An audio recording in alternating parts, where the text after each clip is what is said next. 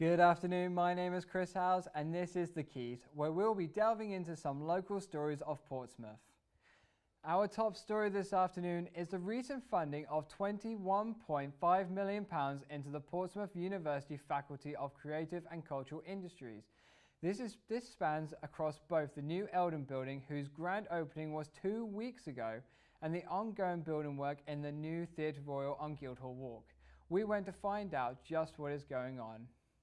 If you happen to stroll down Guildhall Walk this autumn, it is likely you'll be hearing the sounds and drills of building work. This is because the Portsmouth Theatre Royal, open since 1854, is getting a well-deserved makeover. Not only does this mean fantastic things for the city of Portsmouth, as it plans to be one of the top entertainment venues in the country, but also of huge benefit with the Portsmouth University Creative Arts and Cultural Centre, along with new stages being built within the walls of the theatre, able to capacitate 700 people. There will be a brand new television studio and an array of film and video facilities. With the current media studio residing at the Rotunda building situated in Ravelin Park, the state-of-the-art learning facility currently being built will be larger and more modern. The Eldon building has just had £14 million invested into its new project. Oh really? What's your opinion on them spending that much money on just one creative department? Well, they're trying to attract new students. The Eldon building is a massive development. I guess it will help develop. Well, Richmond had probably about similar. They built massive buildings, and there's business departments huge. PBS is probably one of the best on the South Coast. Eldon building probably has had probably the same amount of investment, to be honest. Yeah, the extension should mean, well, obviously in the crucial times, sometimes you have to struggle getting onto the computers or accessing a piece of software you need. So it'll be good, a bit more. Less stress in times when we're really going to be under pressure. Beneficial for the university itself, as it will strengthen it in the league tables and make the whole site look better. Only 2 weeks ago, the brand new Eldon building had its grand opening after being in the works for over 2 years, with a new gallery spanning 46 square metres, a large 200-seat lecture theatre, additional seminar spaces, open access IT suites and labs, a cafe and enhanced workshops. All in all, £14 million has been invested into this giant project, with a swish architectural design to finish the picture off. Part of a long-term investment to bring back the arts into the community. It's no wonder an exciting time for creative arts at Portsmouth University.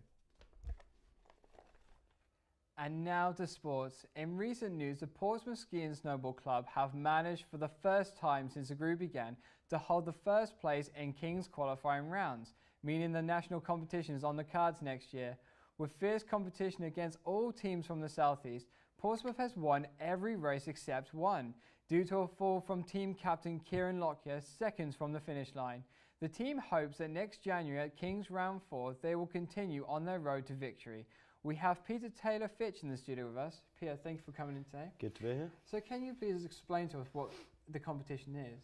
It's quite a simple setup. We go up to Brentwoods. We've got 3 rounds this semester, 3 rounds next. It's dry slope, so one team against another, basically battle it out until the one team's got more points than the others, really. So how is the competition shaping up for next year?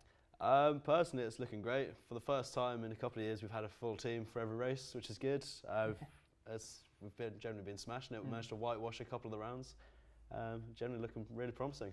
So what essentially are yourself and the rest of the team doing to prepare for this event next year? Well, we try and train as much as possible. Unfortunately, Portsmouth doesn't have its own training facilities.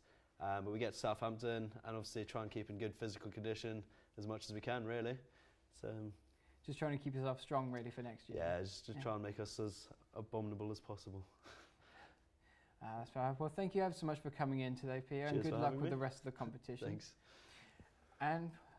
And from one cold, snowy event to another, with winter truly hitting the last few weeks and the temperatures plummeting, it is safe to say that Christmas is coming.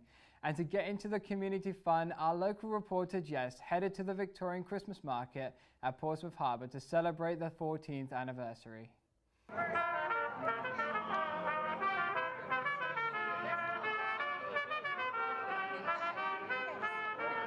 Hi, I'm Jess. I'm here at the historic dockyard, and today we've got the annual Victorian Market. So let's go chat to some people who are involved, shall we?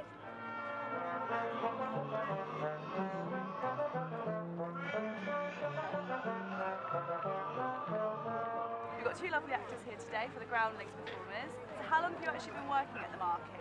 This is my 5th year that Your I've done fifth year. the How about Victoria. you? First year. My first. Do you like everyone coming to see you performing and dancing? Yeah. Get to dress up? Yeah, let's dress up. Obviously, I'm that's the always main part. dressing up.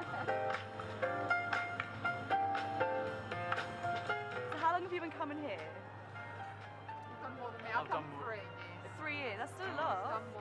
I've done off and on for about the last 7 or 8. So are you actually employed here or are you just here for the fun? We belong to a local club Okay. and they're contacted by the organisers to put a display on.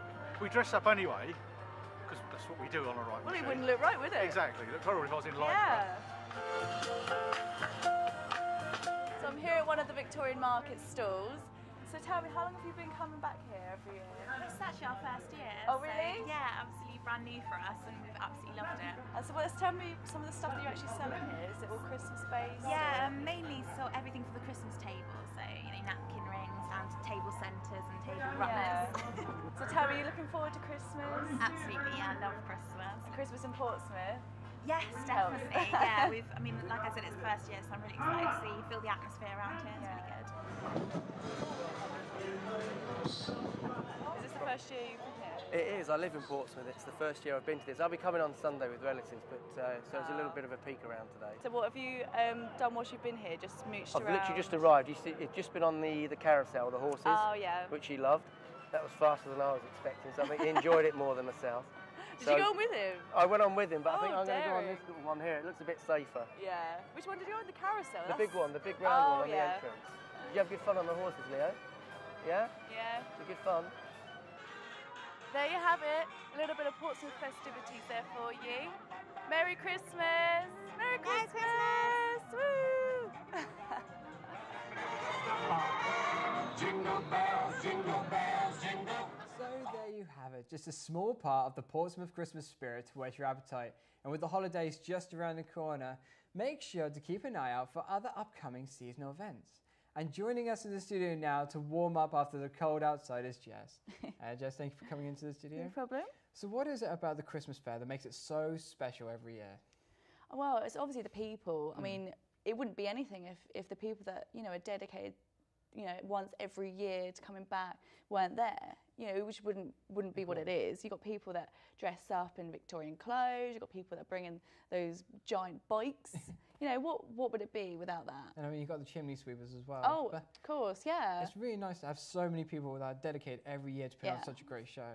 I mean, is there anything in particular at the Christmas fair that's special to yourself in a way? Well, I mean, it's great watching all the performers, all the little kids, having a great time. But then there was a point when I turned the corner. Oh, I can see a lot coming. And there was just stalls upon stalls of food and wine. Oh my goodness. That's what Christmas is for me, personally. You just got to eat. Yeah. You got to eat the whole time. Exactly. I mean, it's so difficult, isn't it? Every year we try and work off all the food we've eaten last year, and then it comes to Christmas, we'll put it all on again. I know. But, I mean, think of it like this. It's kind of like a Christmas present in itself, where you can just eat whatever you want. It's like someone said to you, if you suffer all year round, Christmas will be the best Christmas time, ever. But it's also one of those situations, you get a box of chocolates, you're like, I'll put those away for dessert later. Yeah, and it's like, the whole of Christmas is a treat rather than just pudding, on the odd occasion. And especially when you get a really nice handmade hot chocolate with extra whipped cream and marshmallows on top. Yes, absolutely. Nothing can be any better. Hundreds and thousands, the lot. And will you be doing that with a nice blanket in front of the TV, watching Christmas films with family? Oh my gosh, the whole the last 12 days, before Christmas, that's when you spend the whole time with your family, duvets, and Christmas films and Christmas songs. Anything in particular you're going to be watching? Well, obviously Elf. Elf is one at the top. Yeah. Well, I'm sorry, we're going to have to wrap up. Thank you ever so much for coming in the studio today. And that's it from us in the studio today. So from me, Chris Howes, until next time, take care and goodbye.